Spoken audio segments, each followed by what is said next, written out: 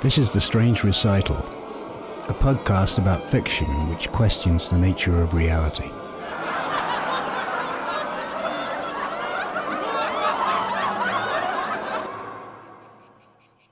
It was late at night when he got home. The outside light was off, and it took a few seconds to find the keyhole. The door creaked open, and his hand reached knowingly into the darkness of his house, as if into a glove. Then he felt along the wall for the light switch. The moment it took for the circuit to be closed and the room to burst into light was the culmination of almost 65 million years, perhaps even longer. Ever since the divergence of species from whales to hominids, this event had been lumbering towards its conclusion, the illumination of a room in the middle of the night. Though this might have appeared to be the end of the line, it was not, as conclusions are inconclusive and just a matter of metrology. The important word was uncertainty. It was with uncertainty that he glanced at the table by the door, now that he could see it. This was where letters accrued. There was also a chessboard, set up but rarely used. He thumbed through the envelopes. Each one was a demand for money. Once he might have found ideas and descriptions of other places. There might have been a love letter. He would have recognized the familiar handwriting on the envelope and felt excited as he tore it open. These had been personal words. The bills before him were impersonal. It was sad that such a rich mode of communication had been reduced to a mere vehicle of obligation. There was another table by a door, in another place, at a different time. Along with the letters there was a newspaper. The headline glared at him. Man killed in a crowd with poisoned umbrella. It was a case of fiction peeking through reality, as a marble would reveal its shape through a thin layer of rubber. Quite a rare event. The grey zone of spies, usually running parallel, had veered off course and touched his life. That is what made the article so fascinating. Then he became aware that Mrs. B was reading over his shoulder. He turned and saw that she looked agitated and very pale. "Are you all right?" "I knew that man." She hurried out, leaving him to wonder what on earth she had to do with it all. Mrs. B lived upstairs. Beyond that, he didn't know much about her. Their relationship was limited to occasional encounters in the shared hallway, usually near the table by the door. Still, the few conversations they had were more profound than flippant small talk, and left him with the vague impression that there was something she wished to divulge but could not bring herself to. And why to him, a young man 20 years her junior? She told him once that a person like him could not exist in her country. It was a brief statement, dense with inference. For everything she said, there was more left unsaid. She didn't say what country she came from, or what kind of person she supposed him to be. He assumed she had a husband, as she used the title Mrs., which was also on the nameplate outside. But he'd never seen any evidence of Mr. B. She seemed to live alone. They were probably divorced. One day, out of the blue, preempting a question he might never have asked, she told him that her husband had died some years before, leaving her a widow. So that explained it. Except that a few months later, when they met at the foot of the stairs, she said that her husband had been away for a long time. She didn't seem to have any recollection that she had told him her husband was dead. Not knowing what to make of it, he had no opinion, just that there were inconsistencies in what people said to each other. Only later did he give it some thought. She had never said where Mr. B had gone, leaving space enough for speculation. Now, with his eyes and fingers on the bills before him, he realized that she had implied Mr. B was in some foreign city. Budapest? Prague? Or was it an Acropolis? The Valley of the Kings, perhaps. The last time they had met, a drawn Mrs. B requested that should anyone come asking for her, he should say that she was not there and that he hadn't seen her for months. A few days later, he answered the door to two men in raincoats. Had he seen Mrs. B? No, he had not. Not for at least 3 months. He didn't see her again. She disappeared as completely as if she'd never been there, leaving more questions than answers and nothing resolved. Where did she go? Did she make it? Was she abducted? Was she alive? Whatever had transpired, she must be dead by now, considering his own age. He let the bills fall back onto the table, where he would leave them until they were no longer current and could be thrown away with impunity, at least as far as he was concerned. He was alone in the house. His wife had just left him, possibly due to a lack of affection, or maybe something else. The bed was empty. As he sat on the sofa and unlaced his boots, it occurred to him that this old trope of cause and effect might actually play out in reverse. In which case, the cause of his recent journey was the act of his return 5 days later. This was much more interesting. Because Mrs. B had disappeared, a man had been killed. Because Mrs. B's husband was dead, he lived in another city. Things were beginning to make sense. Because he was sleeping, he went to bed. He woke up with the balmy thought of effect and cause to sustain him. He went down to the basement. A piece of frayed rope caught his eye. It was wedged behind a book on the shelf. He pulled out the book, and there it was, his quipu. He hadn't seen it in years. He had the feeling of entering into a dream as he held it in his hands and examined it. He ran his fingers through the multitude of coloured strings, each one bearing a series of intricate knots. He allowed his fingers to play with them. It was old, but still fresh. He knew what it was, though it was so long since he had seen it that it might not have existed before now, and new memories came flooding in. Such as a trip to Oaxaca. He had been staying in the Spanish colonial part of town, the place where tourists stayed. Every day was spent walking, as happens when you are a tourist with a modicum of curiosity. Every day, further and further. The streets were flat-looking, small and low, but glimpses through doorways revealed courtyards that seemed bigger than the buildings that encompassed them. Thick walls from the 16th century, lush plants on terraces, bougainvillea brimming with colour, Diego Rivera's house, filled with a collection of strange pre-Columbian artefacts. On every corner stood oddly pubescent police officers, usually in groups of 2 or 3, with baseball caps and blue clothes. He discovered that they were tourist police. It was an unpleasant thought that these people were there to watch foreigners, but then he learned their purpose was to protect them. Beyond the enclave of the old colonial area there was a much bigger town blighted by deep poverty. That was where he went next, and that was where he bought his quipu from an old woman in a market. It cost next to nothing. The book that had obscured the quipu was a history of numbers. Unity preceded the void. 0 was invented much later than 1. The void might well have been behind the bookshelf, because the empty space created by the removal of the history of numbers and the quipu revealed a hinge. He imagined it being said that one hinge led to another, and he started to pull books from the shelves until he saw 2 more. A door. What else to do but open it? It opened more easily than he had expected. He stood at the threshold and looked in. It was a large room, much bigger than the basement, which was the size of what he had once believed to be the footprint of his house. Beyond it he could see entrances to other rooms. The whole area was lit by natural light that filtered in through small windows. Like the basement, it was half underground. What an incredible piece of luck! It was a mysterious pleasure to discover that there was more to this house, to realize that he knew much less than he had previously assumed. He stepped in, quipu in hand. The decor was not particularly to his taste, but the place was clean despite its air of disuse. Rooms which have not been occupied for years have a curious stillness, affecting the passage of time. He trod lightly as he explored the other rooms, 3 in all, a kitchen, a bathroom, and an empty room that looked as if it might have been an art studio or a workshop. He went back to the main room and sat down on the sofa. It was upholstered in a material with a floral design, green in hue, comfortable enough. He leant back and closed his eyes to get a sense of things. Soon his thoughts returned to the quipu. Had he bought it, or had it been sold to him?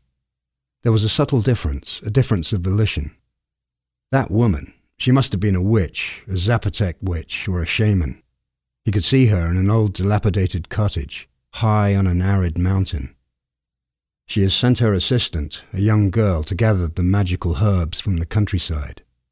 She has a specific way to prepare these herbs. It is arcane. She drinks some of the liquid. Then she sits for hours singing gently, almost inaudibly.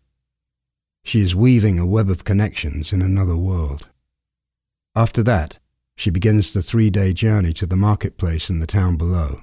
She walks with a quipu on her head. So the old woman had selected him. She knew he would be there. Perhaps she had directed him. She had a purpose for this transaction. He opened his eyes and looked at the knotted rope on his knee. He had no memories of these events, and everything had to be created anew. The avenues were wide open. For the sake of simplicity, and perhaps a dash of humour, he could assume that the quipu was in the bookshelf, because it was in some ways a book, just not in the Western sense of covers and pages and printed words. Braille was a series of bumps to be felt. There was no need for the recording of communication to be limited to the norms of one's own culture. But he was forgetting himself. The bookshelf was there because of what it contained.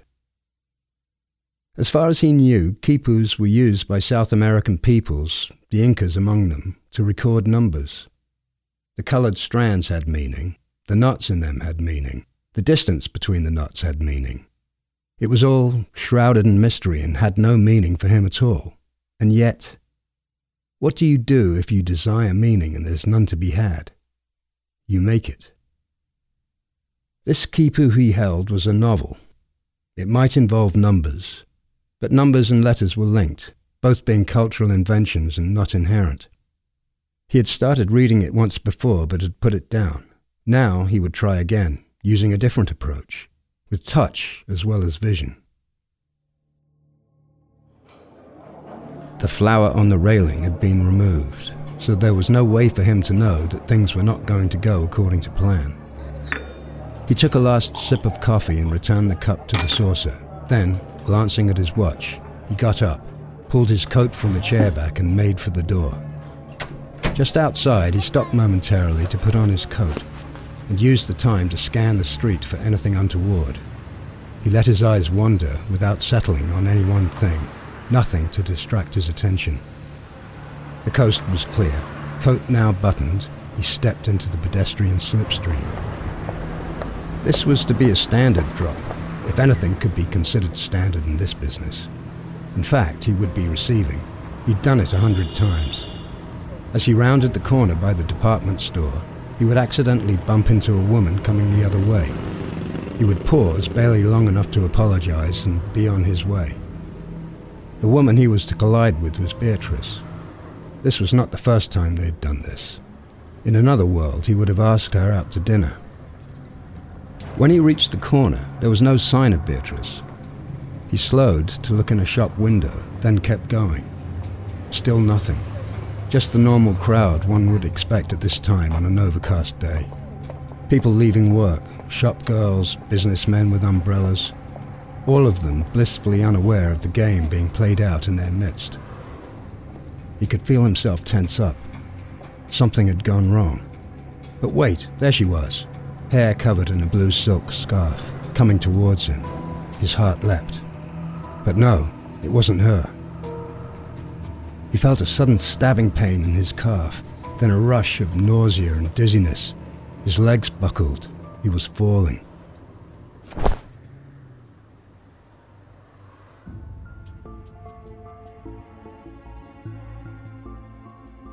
Philip had called and said that unfortunately he had to cancel their dinner plans. That meant that the drop was off. It left her feeling nervous. It also left her in possession of sensitive material for longer than she had wanted. Why had they aborted? She telephoned the restaurant and cancelled the reservation she had made as cover for the benefit of those listening and watching. It was nerve-wracking working for both sides. Bad enough working for one.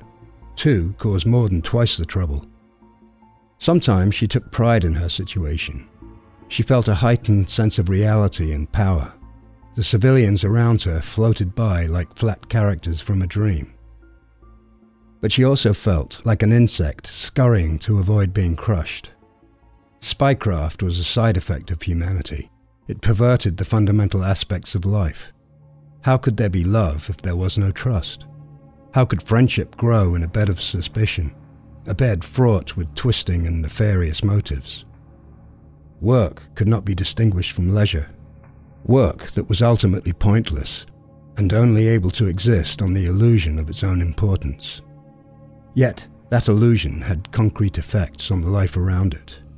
Her life was entirely corrupted. That was what she liked about the boy downstairs. He was too naive to be corruptible. She was amused and irritated by his way of life, a kind of teenage rebellion that lashed out at the state that supported him. He was probably collecting money every week for doing nothing. She had lived in this country long enough to understand its workings, but couldn't quite shake her own upbringing, feeling a residual disapproval. He simply would not have been allowed to exist. He would have been tailored in a way that was deemed fitting to his abilities and to the benefit of the state. He would have become an engineer, a factory worker, a party official perhaps. And if not, then re-indoctrination or worse. But she also felt a fondness for him for the very same reasons. His innocence was refreshing. She could see him standing quizzically in his tight trousers and ridiculously pointed shoes, leather jacket, no shirt, baby-faced. His lack of awareness was a strength. It protected him from the kind of strictures that bound her. She half imagined inviting him upstairs, but she would never do that. She did not want to tarnish him. She thought ruefully about her own husband, her part-time husband, who would materialize whenever the need arose for her to be married. It wasn't always the same man.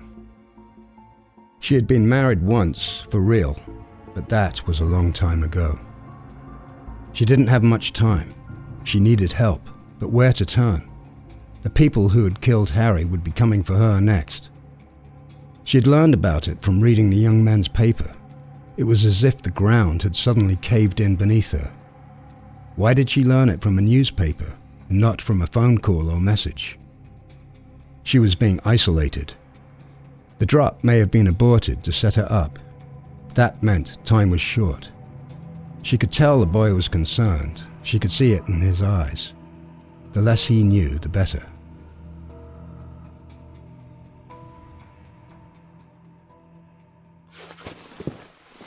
He put down the quipu and stretched his legs. He rather liked this book. He would read more. But he felt the desire for some lapsang souchong. He always found the combination of rough smokiness and refined black leaves to be conducive to thought. He would return. But he never did. When he went back down to the basement with his mug of tea, he found that the spacious extra rooms, along with his quipu and the rest of the story, were no longer there. That was Effects and Causes, written and read by Tom Newton. That's me, as far as I know.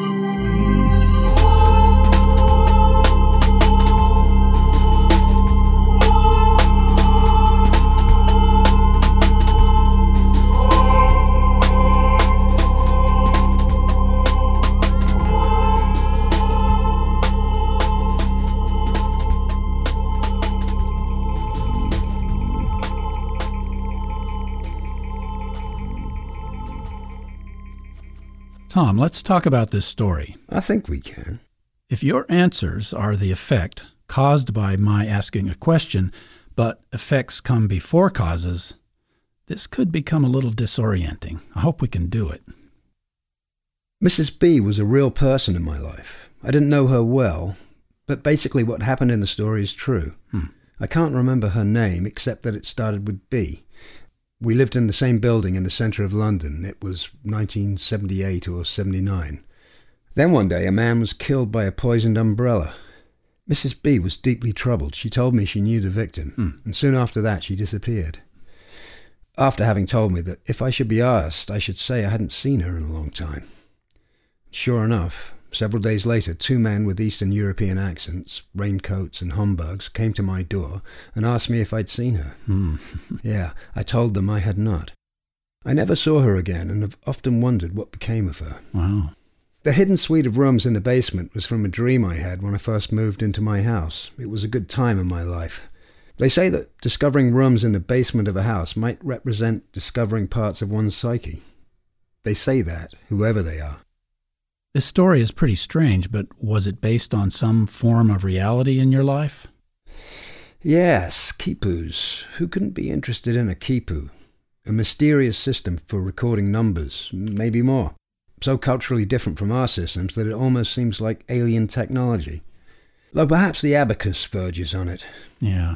I imagine it to be a form of writing. I think I first learned about the quipu from the book 1491, which I recommend.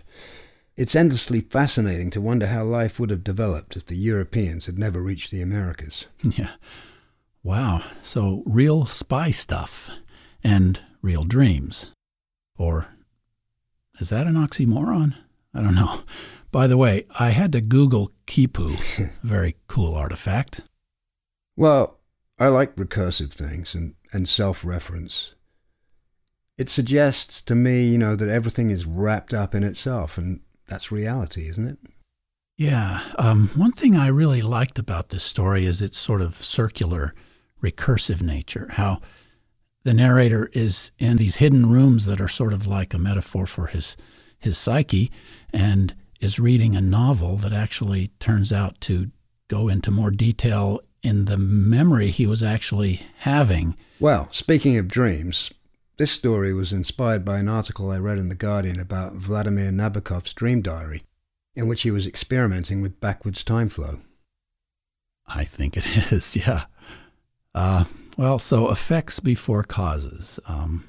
I've always been very interested in the idea of time as being all simultaneous, like a big pond where ripples go every direction, as in precognitive dreams, maybe. Yeah, thank Bob for quantum physics. So Vladimir and I are onto something, eh? Oh, cool. Yeah, he's a favorite of mine. And, quantum theory suggests that backwards time flow might be true. Before a particle is observed, it's nothing but a probability wave, but a conscious observer collapses the wave into reality, and suddenly the particle has not only a present, but a past as well, a trajectory. I like it too. Thank you. Oh, definitely. Time may be a fiction, but we're out of it at this point. I really like this story. Thank you. This is The Strange Recital, on the web at thestrangerecital.com. The music on this episode was Dark Fog and The Unsolved Murder by David Feslian, and then Sleeping Nude by XJ5000. This is episode 19021. Or should I say, no one.